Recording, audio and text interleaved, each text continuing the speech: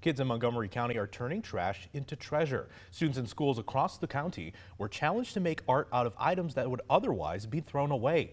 2 News reporter Allison Gens shares the recycling lessons these kids will take away.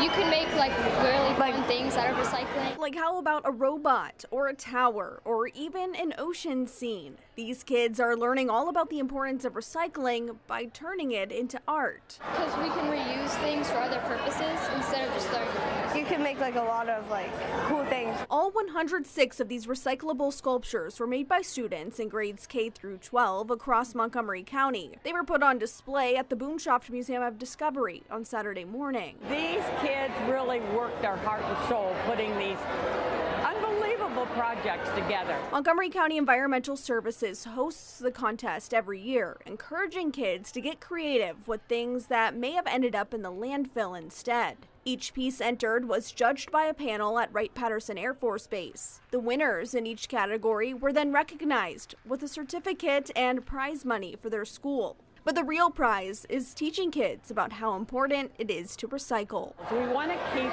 the trash as much as we possibly can out of the landfills because that just helps all of us. So, recycling is just the best thing that we can possibly do for our area and the world. In Dayton, Allison Gens, 2 News.